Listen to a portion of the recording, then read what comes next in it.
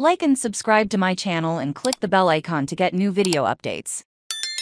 Noel Gallagher AI will be the final nail in the coffin of music. The influence of artificial intelligence on music has certainly caused quite a stir lately, with English rock band Breezer recently using artificial intelligence to blend Liam Gallagher's vocals with their own Oasis-inspired jams. The album is titled Oasis delivered a more trippy, dreamlike version of the band's sound. But as artificial intelligence creators continue to find new ways to fuse music, former Oasis guitarist and songwriter Noel Gallagher sees their presence as problematic for the future of music. Speaking to Spin, Gallagher was asked if he'd heard the current AI Oasis music that had surfaced recently. "Fucking embarrassing," Gallagher remarked. "I just think people have way too much time and money on their hands when they're messing around with it for fun. I mean, who the fuck wants to hear Ringo Starr sing She's Electric and Freddie Mercury sing Don't Look Back in Anger? Life's too short for this shit." Gallagher says he was made aware of some Oasis AI collaborations by friends,